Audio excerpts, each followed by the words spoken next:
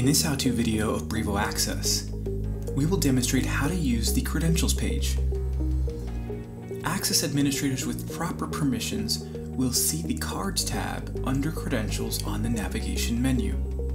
Once on the Credentials page, you will find a list of all credentials associated with the account. Starting at the top, you will see the total number of credentials in the account, and you can filter the list by card number, status, or format. On the cards list, the card number, facility code, format, and who the card is assigned to is displayed. If you would like to view more details about a specific credential, click the View button on the right. Each row on the credential table has a checkbox, which allows you to unassign a card that is assigned or to delete a card from the card list altogether. To assign credentials, simply click on the Assign Card button under the Assigned To column.